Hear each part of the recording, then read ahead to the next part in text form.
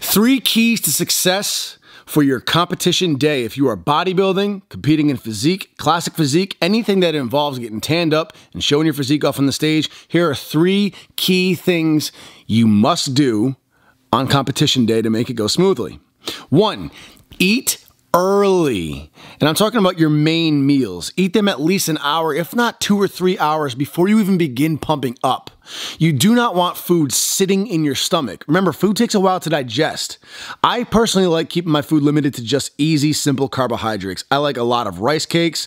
I do like throwing some fat in there like peanut butter because it helps slow down the digestion, keeps you fuller a little bit longer, but mostly rice cakes, peanut butter, a lot of honey on the rice cakes as well. Things that are easy, simple carbohydrates. I don't waste my time with protein sources the morning of a show. You don't need it. It's not going to benefit you on stage. It's just going to be heavy and sit in your stomach and probably make you have to go to the bathroom later on. So easy, simple carbohydrates, a little bit of fats, things just needed to pump your muscles up, make them full, get the veins out. And I like eating the bulk of this stuff at least 2 or 3 hours before it's even time to pump up, let alone go on stage.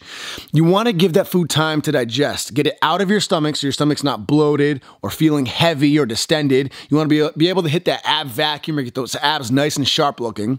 The food has to be broken down, digested, and metabolized to fill up your muscles and pump up your veins. If it's not, you're not going to get a pump from the food. So eat early in the day. And then once you get closer to pumping up, if you want to make sure you keep that fullness, you can have little tiny nibbles of something, bites of a rice cake with honey. One of my favorite things to do is when I'm actually pumping up and it's getting close to stage time, I like just having sips of honey. It's pure sugar, but it's very, very light. A couple of sips, it's going to go right into the blood sugar, get those veins popping, not fill up your stomach at all, and it's pretty damn instant. Number 2 is stay bundled up and warm for as long as possible, guys. Heat is your best friend for getting a good pump and keeping a good pump. I oftentimes see new competitors start stripping down into their posing trunks and trying to pump up the instant we're let into the building. And I'm talking an hour and a half, sometimes even 2 hours before we're even going to get close to going on stage. I'll see this start to happen. And I understand, especially as a new competitor, you know, the adrenaline's flowing, you're nervous, you're excited, you're dying to get on stage, you're itching to get on stage, and you want to make sure you're prepared. You don't want to be rushing to get your pump. You want to make sure your oil is all applied, your tan is fixed well before you go on stage so you're not rushing or missing anything. And that's smart thinking, but just keep in mind, you're gonna have plenty of time for this. At shows, people usually give out 40-minute, 30-minute, 1 hour, 15-minute heads up till stage time for your class. You're gonna have plenty of time. Touching up oil and tan doesn't take long at all. Wait as long as you can. I like to wait, honestly, until I start pumping up. I will lay down in the back room for as long as possible, resting, not using any energy, nibbling a little bit of food here and there. When it's time to start pumping up, I'll actually begin pumping up with my hoodie and long pants still on. Now, you don't want to push it to the point where you're sweating because that can start messing up your tan. What I like to do is push it right to the point where my skin starts feeling a little sticky. Right when you start feeling that slight warm discomfort to where you actually want to take off your hoodie because you're getting a little too warm now, that's like the perfect point for me. Then I'll finally take off my clothing as long as I'm getting on stage within the next 20 minutes or so. Stay warm as long as possible. If you're cool, it's going to be harder to get a pump and it's going to be easier to lose that pump faster. Third and final tip, which kind of pairs well with the second tip, is wait as long as possible to start pumping up.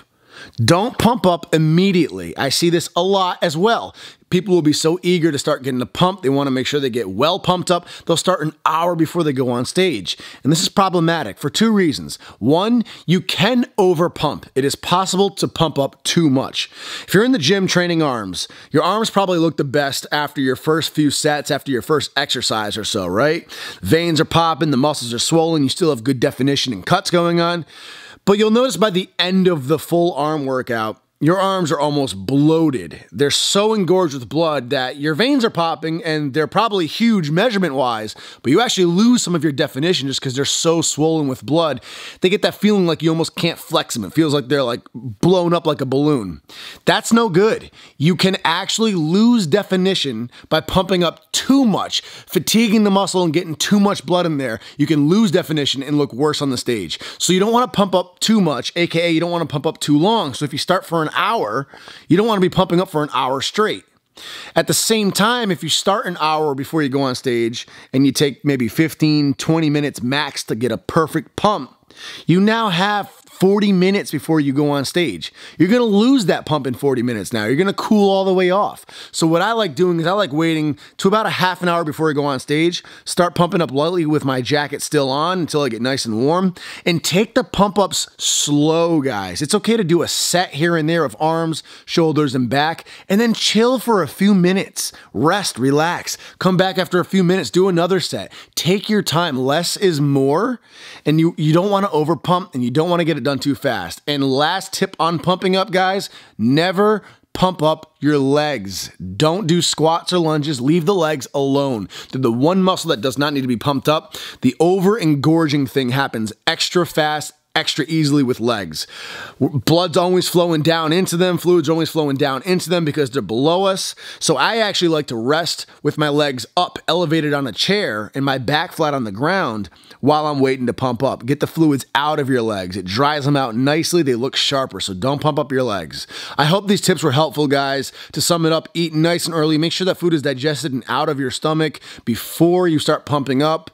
Make it mostly just carbs and a little bit of fats. 2 is stay bundled up and warm as long as possible, even into your pump up. Warmth is your friend, don't cool off. And 3 is wait as long as you possibly can to pump up and take your time pumping up. Less is more, don't touch those legs. Thanks for watching.